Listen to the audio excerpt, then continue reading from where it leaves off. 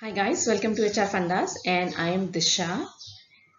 Have you ever come across a situation where you have been looking for a candidate since ages but you haven't been able to close the position? Or you have the candidate sitting right in front of you but he's nothing like the job description that you had in your mind or that you had sent. So let's take a look at what can be the possible reasons of not being able to find the right candidates or what is an effective way to write a job description. I have also enclosed a sample format for your reference.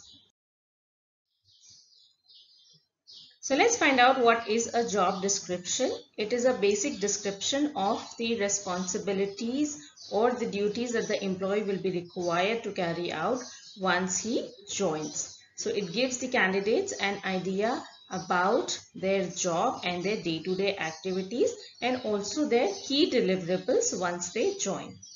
It also helps the candidates to decide whether they want to work for this position or not. So there might be certain jobs that they might be willing to do and some jobs they might want to avoid. So it helps or it is the first screening stage wherein the candidate will decide whether he is interested in the job or not. So the job description should be specific and it should be consistent for all jobs. So it's best that you have a format and all job descriptions should be written in the same particular format only. Why is it important? So a well-written job description can make a huge difference in your hiring process. It attracts the right candidates. So you should not just look at copying the job description from various jobs or maybe Google it and you can just copy and paste it.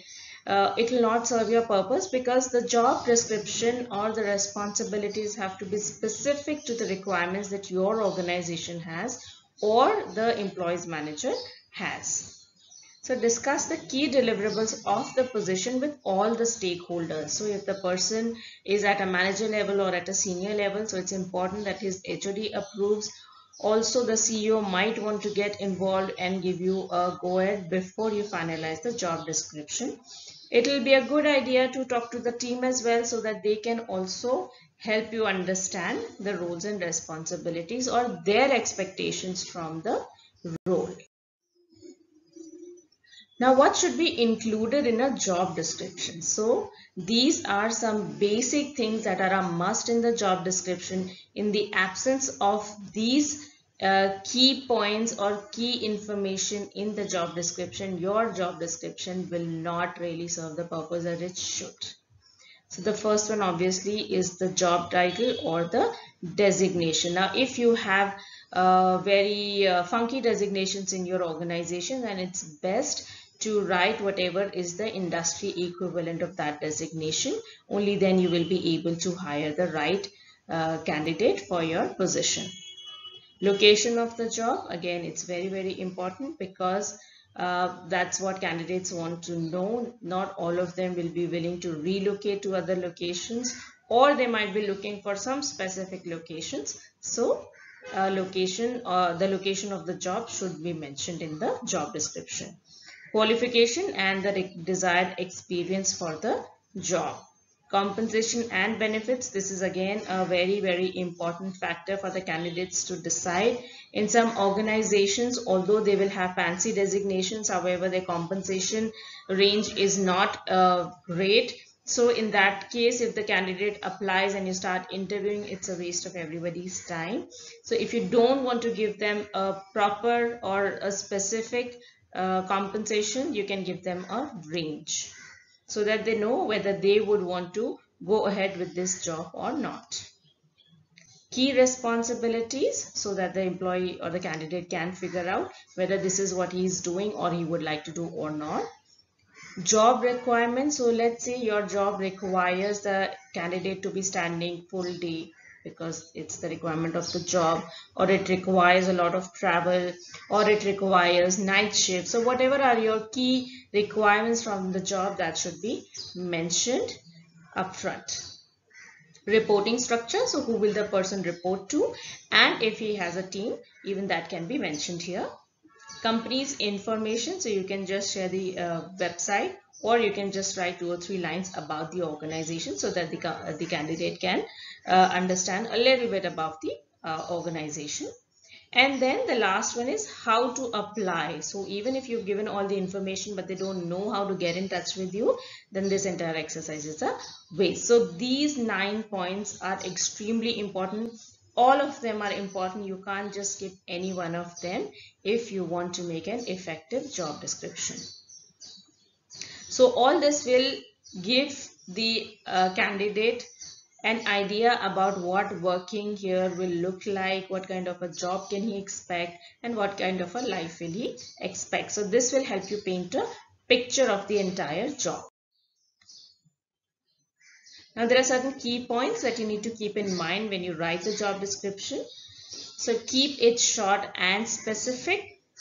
Mention all key details. However, you can just put the information in bullet points. There's no need to write 3 to 4 pages of job description, because nobody has the time to go through such a detailed and lengthy job description. Even if you put it, there is no guarantee that the candidates are going to read the entire document.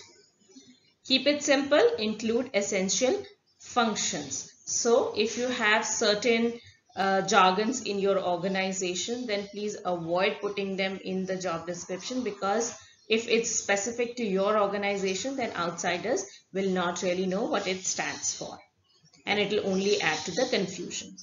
Job responsibilities should be in sync with the designation. So don't hire a manager and expect him to work like an executive, take orders, just do the paperwork. He should have certain decision-making abilities and roles where he can take decisions, he can evaluate situations. So your job responsibilities should go as per the designation. Don't use jargon specific to your organization. Include 8 to 10 key functions. So try to keep it to the bare minimum. So if you write 7 to 8, it's good enough. But if there are certain more descriptions or responsibilities that you would like to add, so 8 to 10 is a good enough number. Write in a logical sequence. So if you are, for example, if you're talking about an HR manager's job description, so if there are 3-4 points that relate to recruitment, club them all together so that there is a continual, it's continuous and it's in a sequence. Write in the order of priority. So if you are hiring for an HR generalist role and you think that 60% of the job responsibility includes recruitment, then the first point in your job description should be recruitment, and then you can add employee engagement or performance management. Now, how to make it more attractive? How can you make your job description more attractive? So give a brief about the work culture, but here you should have a good work culture. Only then the candidates will get attracted. So you can just maybe use some pictures, or maybe you can just write 1 or 2 lines about how exciting the work culture is.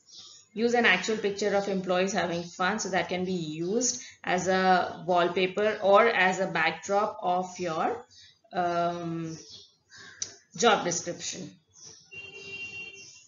Include the perks or benefits attached to the job.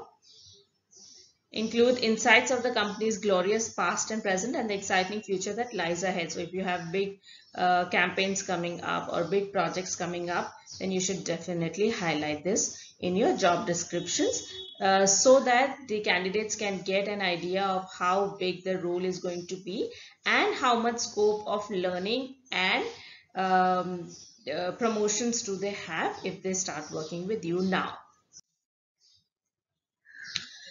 Now let's look at a format. So this is the key information that I have mentioned. So the designation is manager HR. If it's a specific role, so then you can mention recruitments or employee engagement or compensation and benefits or labor laws, or if it's a generalist, then you can mention generalist role. Experience is 10 years or whatever is your experience requirement. Location, Mumbai qualification MBA in HR, good at handling a team, salary can be up to 15 lakhs. So here you can maybe put it from 12 to 15 lakhs. Candidates with service industry experience will be preferred. If you have any specific requirements, then you can put this here. If not, if you're open, then you can even write candidates from any industry can apply, because by the time you have reached a manager position, or you have about 10 to 12 years of experience, you are already dedicated to one industry. So you will look for jobs in those industry, and only those industry people will hire you because you have an in-depth knowledge of the industry. But if you are okay to experiment or look outside of your industry, then you can mention that. Now, roles and responsibilities. So let's say, what is the HR manager required to do? As I mentioned, we will only mention the bullet points and not a detailed word by word description of what he's required to do. So manage end-to-end recruitments, maintaining employee relations, communicate performance expectations, manage performance appraisal system, ensure all HR policies and procedures are complied with. Here, if you want the person to come on board and prepare policies or implement policies, you can mention that. Roll out and oversee the compensation and benefits package for the employees. So here it clearly means that the compensation and benefits package either is not there, or they want it to be re-implemented, and hence this person will have to work towards this. So he should have a good understanding of this entire compensation and benefits process. Reporting of HR data or analytics, handle legal, statutory or labor compliances. So here if you see, it encompasses all the major functions that the HR manager is required to do. Now there is no need to mention small things like you have to manage the leave of the employees, or you have to carry out the filing of the appraisal forms, or issuing letters, or putting in the data in the software for their increments. So there is no need for all these kind of pointers here. This is a good enough job description which will give the manager, the candidate, a good idea of what he's required to do. Now the call to action, that means, so if the candidate is interested, what exactly is he required to do here? So if interested, please share your updated resume with a recent photograph on whatever your email ID is. You can share that, or you may call on, you can share your mobile number. So in case it's an urgent position, or you don't really mind candidates calling you directly and connecting with you, then you can also share your direct number. If not your direct number, you can give your board line number, so that the candidates can get in touch with you if they feel the need to.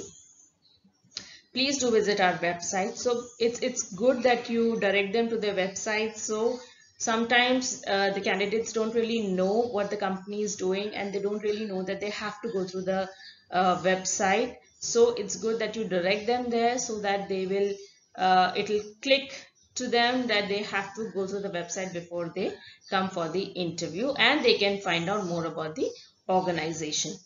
You can also ask them to follow you on your social media pages, Instagram, Facebook, LinkedIn, etc., so that they are aware of your company culture. They can keep getting updates. Even if you want to post positions on the social media pages, even these candidates will get to know about these updates on an ongoing basis. So even if they don't qualify this time, they will always be able to keep themselves abreast with whatever is going on in the organization. So I hope these are good pointers for you, and it will help you make a good job description for your different jobs that you have. Thank you so much for watching, and bye-bye.